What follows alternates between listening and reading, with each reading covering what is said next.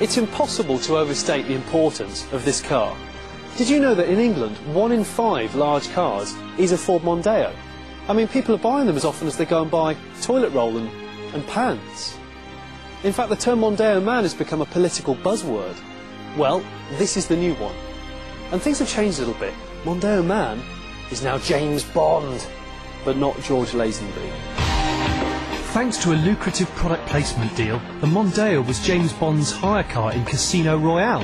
And that's quite fitting, because the new Mondeo has gone upmarket. Ford describe it using words like premium and craftsmanship, and they are chasing down BMW.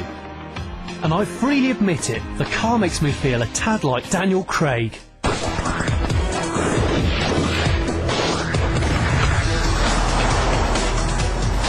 Even Ford themselves say the old Mondeo didn't exactly make you feel emotional, so they've used a few tricks to make this one something worth showing off, like a subtle blue tint on the windows or jewel-like headlights. And then there's the interior. You've got this exposed stitching, which puts you in mind of a luxury vehicle.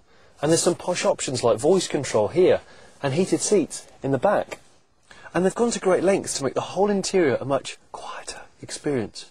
In fact, they've quantified it using something called an articulation index, which measures how easy it is to understand the spoken language. At 99 miles per hour, I can now hear a passenger much easier than I could at 75 in the old car. I said 75. This is actually the most high-tech Ford ever. Sadly, there's nothing from Q branch, but it's not bad. Gizmos range from the increasingly essential MP3 player socket to active cruise control. That's right, you can now get a humble Mondeo fitted with a radar. But the neatest feature is the £650 IVDC, Interactive Vehicle Dynamics Control. And it's a pretty trick function, but the best part is its active suspension. Besides being able to choose between a comfy soft mode or a sporty hard ride, every 0.2 of a second, the car checks its pitch and roll. In fact, it's checking right now. And now, and now, and now, and now. In fact, you get the picture. If the car starts to wobble, it tightens the dampers up and makes for a much more stable car. IVDC helps in other ways. If you're trying to make a quick getaway on gravel, then it pitches the car forward to give you more grip. The system also incorporates a neat way of mastering hill starts. This is Ford's Hill Launch Assist system, and it's perfect for people like Grandma Smith, who really doesn't like having to do this. Now, basically it does away with the need for a handbrake. I come up a hill, I decide I want to stop, dip the clutch, press the brake, and then as I release the brake, oh look, the car just holds on its own, no handbrake needed. Perfect hill start every time. Not all the gadgets are high-tech though, and probably the best one is the simplest. 250,000 dweebs put the wrong fuel in their car each year, but this car won't let you do that. Allow me to demonstrate using these props I've borrowed from the local fuel station.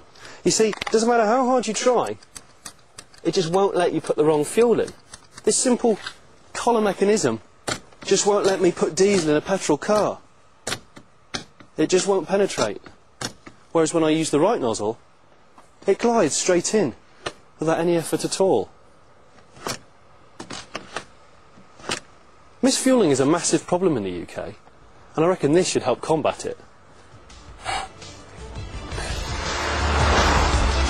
Of course, the Mondeo's main reputation has always been about it being a great car to drive, and it's business as usual here. Well, this particular flagship car uses the 2.5 litre straight 5-cylinder turbo out of the Focus ST, which means it sounds like an old Audi Quattro, and it goes like stink, 7.5 seconds to 62, 152 even for a big old saloon like this. And round corners it doesn't half feel good. Like all Mondeos, it seems to hang on much better than you ever expected to. It's probably not up there with a Focus, but it's bloody good. If this is a rep car, I want to be a rep. Please, can I be a rep? I'll represent anything. What do you want me to represent? This Mondeo's got me thinking. Now, if this is just a Ford, then suddenly the benchmark for saloon cars has been raised mighty high. I think a lot of 40, 50, 60 grand cars out there are suddenly going to look a bit pathetic and a bit crap. This top spec 5-door will set you back about £23,000, while a basic one costs 15 grand. Model for model, they're £300 cheaper than the old version, It's a great car, but I'd issue you one warning. Driving it leaves you with an irresistible urge to recreate famous scenes from Casino Royale.